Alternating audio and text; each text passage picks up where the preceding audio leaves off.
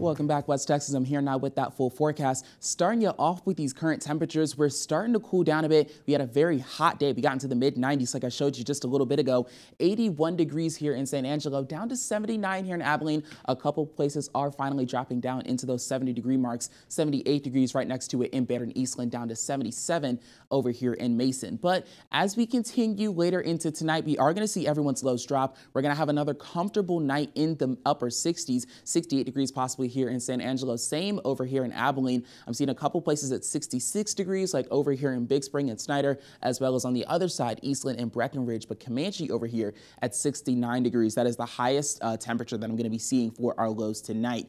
Now, as we continue over these next couple of days, we're going to be decreasing in temperature. So we're going to lose a lot of the heat that we've been seeing throughout the work week. Friday going to be our first day that we finally drop out of the 90s. Hopefully that is, we'll be right at 89 degrees and we'll continue to decrease in temperature. We're going to see an increase in weather activity as we get through the weekend, and that's going to correspond with these decreasing temperatures along as with this cold front as well. Now, Friday, of course, like I said, is going to be the calmest day that we'll see, but we're still going to see some very gusty winds as this low pressure system approaches over the weekend. Wind gusts themselves getting over 40 miles per hour in both the Concho Valley and the Big Country. Sustained winds themselves getting up to 30 miles per hour. So it's going to be a very, very breezy day. Make sure you hold on to your hats if you're wearing them, anything like that. But as we continue into the weekend, that's when we're going to see this storm possibility come through. It's generally looking like a marginal chance for most of our area, and then a few edges on the eastern and western half that are just under the general thunderstorms. For those of you in that marginal risk area, we're going to be looking at the usuals.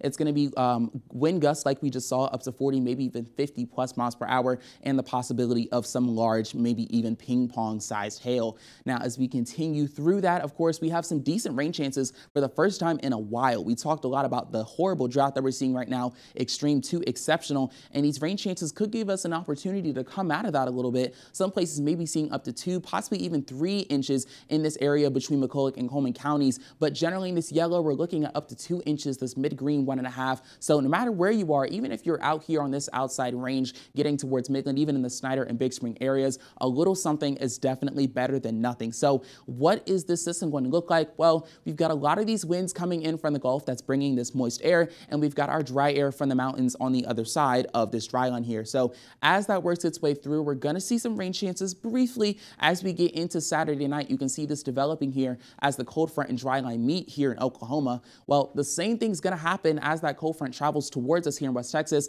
and once they do, we're going to have that uplift that we need to make these storms start to materialize, and it's going to be overtaking our entire area during Sunday morning, and that system's going to keep moving through Sunday.